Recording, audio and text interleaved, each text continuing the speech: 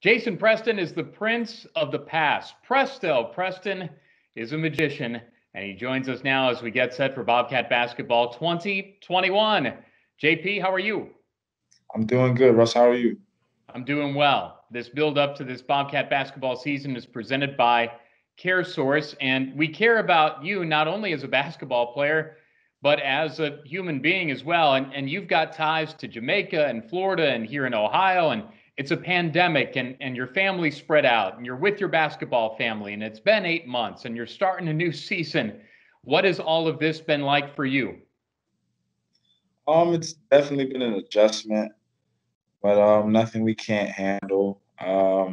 Practices are different, and everything's kind of unclear day by day. But you just gotta keep listening to what people are telling you and follow instructions. You and your basketball team doing all right? Doing okay too? Yeah, I've been talking to them pretty frequently. They're doing good, and yeah, our basketball team's looking pretty good. We haven't had, knock on wood, any positive tests this whole time we've been here. I got to look at this just to make sure I get the numbers right because they're important numbers. 344 assists in your Bobcat career, that's seventh. DJ Cooper is the all-time leader in assists in a Bobcat career. You were second in the country last year with 238 assists. I know you're a team guy, but when you hear about those numbers, when you hear about where you rank in the country and where you rank in Bobcat history, what does that make you feel? It's definitely very humbling to hear that he mentioned with those names, but ultimately, I just want to get my teammates involved at the end of the day and just win a lot of games.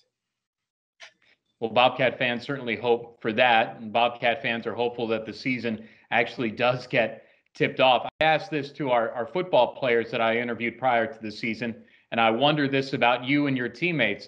Did you think that we would actually get here to actually have this season and get set to tip it off? Um, I actually was I actually did believe the whole time that we would have a season. People were really fighting hard for it, and like the NBA bubble was pretty successful. So I figured there would be like at least like some window of chance that we'd be able to play, even if it's not 30 games. But I kept faith the whole time. There was momentum, even with the tournament being canceled last year and you guys on the floor in a surreal scrimmage in Cleveland. Do you feel that the momentum has been able to carry through this coronavirus to this year? Yeah, for sure. We have a lot of key returning pieces, and we like where we're at right now. We also like the returning pieces we have, or new pieces we have. I'm sorry. We're really excited to show it.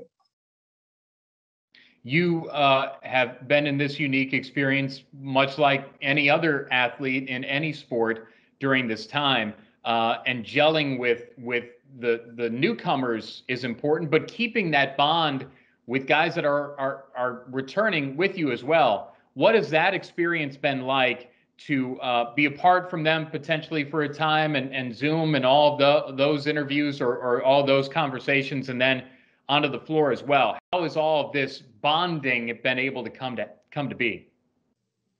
No, yeah, like I said before, it's certainly an adjustment, and like all these Zoom calls before, like during quarantine in the summer, we had to get everyone on Zoom call at least once a week.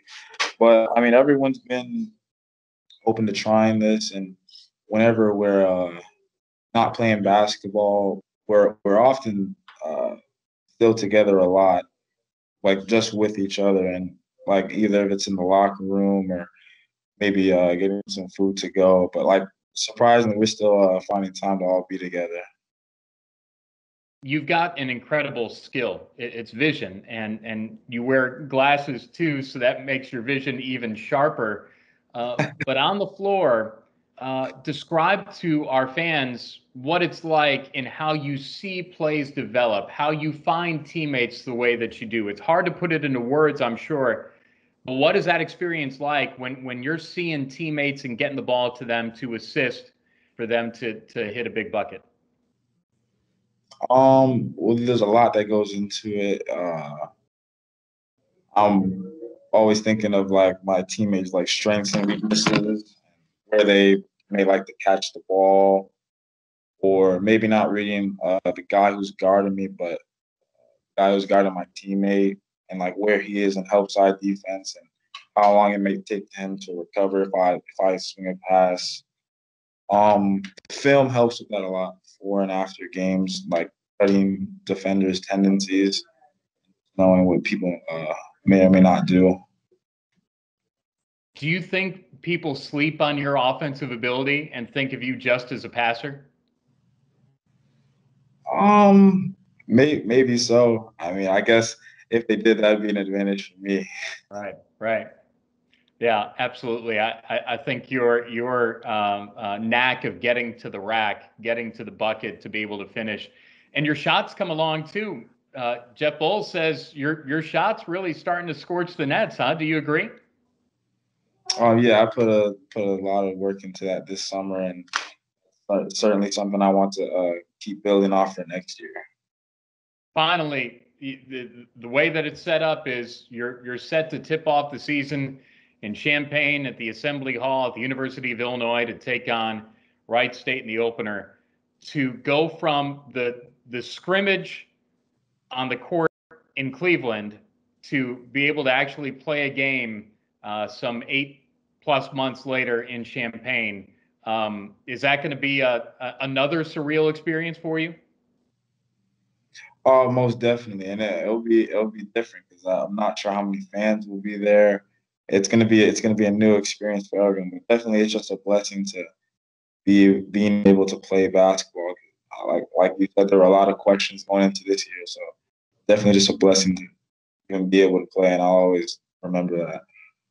Well, Jason Preston, I love watching you play. Our fans love watching you play. And I love the fact that we're going to be able to watch and hear you play. So good luck this year, and thanks for the time. Thank you, Russ. That's our interview with Jason Preston as we get set for Bobcat basketball, supported by CareSource. And this is Bobcat TV.